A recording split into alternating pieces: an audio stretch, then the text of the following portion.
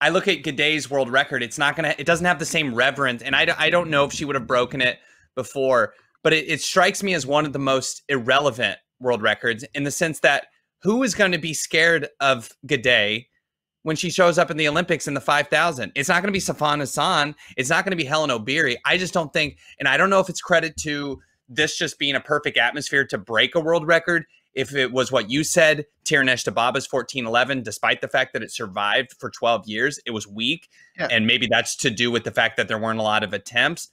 But this this doesn't carry any reverence when you come to the championship level.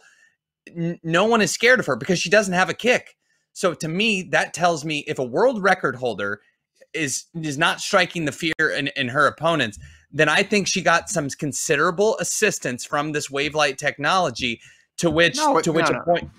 Yes. No. Are you think is Gidey is she a gold medal threat now, or is she a gold medal favorite now?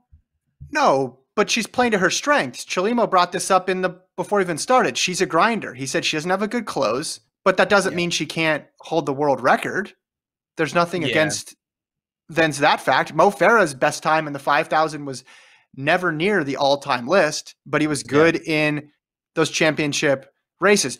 I think what you do, and I do this to a certain extent too, so I'm not just saying this is you, but we hold these old records out as these bastions of running immortality that can never be touched because names like Bekele and Dababa are on there. And we don't think for a second that in 15 or 20 years, people are going to say the same thing about Cheptegei or the same thing about Gidey, who, by the way, is only 22 years old. So she could develop a kick throughout her career. Is it strange that probably the third best 5,000 meter woman in the world right now is a world record holder? Yes, I'll agree with that.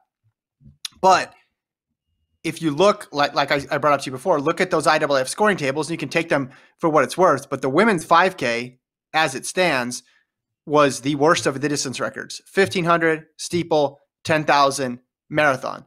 There's just not a lot of people who are running 5K time trials in this setting before. So you put that all together, and it's not surprising at all.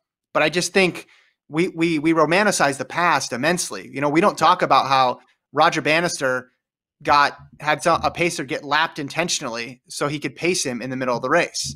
Right? We don't talk about that. We don't say that ruined the sport back in the 50s. But for some reason now, when we continue to innovate, yeah, shout out to Papa Shrike, who's watching all the way from Springfield, Missouri.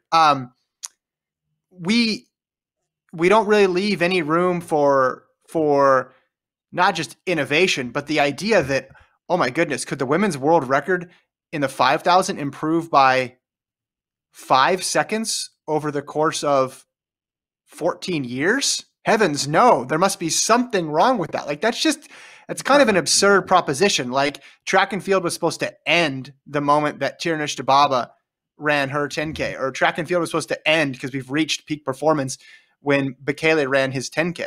That's just not how human beings work. Now, if she ran 13:30, obviously there's a limit to where I would go on that. But her knocking off a few seconds based on what she's done before, based on what we've seen women do in the 15, the steeple, the 10,000, and the marathon is not surprising.